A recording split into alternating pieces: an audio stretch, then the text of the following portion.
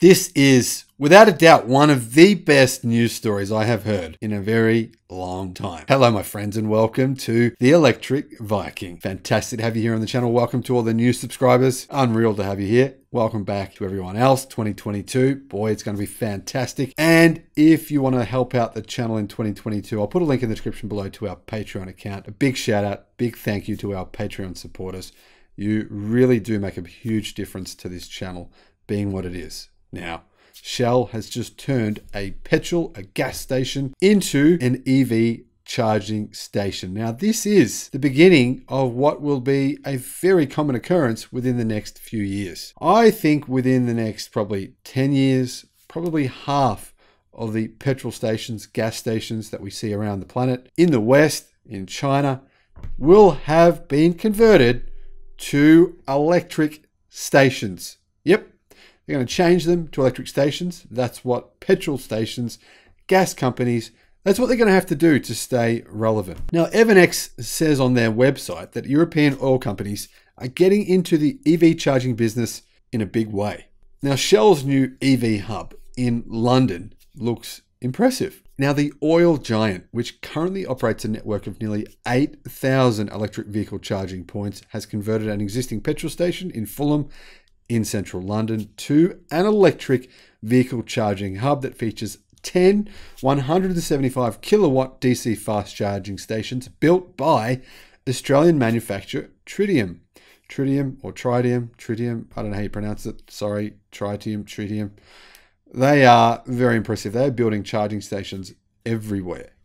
Now, this hub will offer a comfortable seating area for waiting EV drivers, along with a Coaster coffee store and a Little Waitrose and Partners shop. I've never heard of Little Waitrose and Partners, but sounds good. Now, this hub features solar panels on the roof, and Shell says the chargers will be powered by 100% certified renewable electricity, which is not that hard to do if you're in England, in the UK, because honestly, a lot of their power now comes from renewable energy. They even had 100 days last year where they didn't use coal power at all. They used only renewable energy for 100 days. Incredible.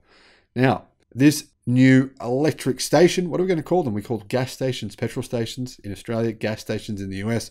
I don't know what you call them in Europe, but what are we going to call them? We need a name. Electric station just doesn't have the right ring to it. Let me know in the comment section below what we should call them, or give us some ideas anyway. Now, many urban dwellers in the UK who would otherwise be likely EV buyers don't have the option of charging at home because they live in apartment blocks. That's more difficult for them as they have no assigned parking spaces and rely on on-street parking. This is a little bit of a problem, but it's one that manufacturers are starting to address now. As in many cities around the world, charging points are actually starting to be built in the street so that people who park in the street can charge in the street as well.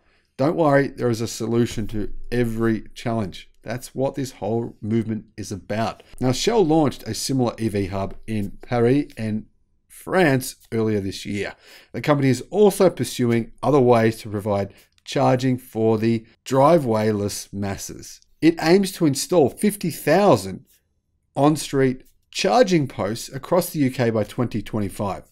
And it's collaborating with grocery chain Waitrose in the UK to install 800 charging points at stores by 2025. Now, I have on my computer open right now about 85 different tabs of all the different charging points being built out across all these different countries, universities, colleges, streets like this. I mean, 50,000 in one city from one company.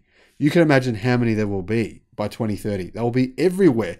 I think range anxiety could potentially be a thing of the past for most people by then, because charging points will be far more common. And I mean 100 times more common than petrol stations and gas stations. Plus, in addition to that, most people do have the capacity to charge their cars at home. Now, some of the naysayers are saying things like, well, if this was a petrol station or a gas station in a major city, then the land would be worth more as apartments than as an electric charging station.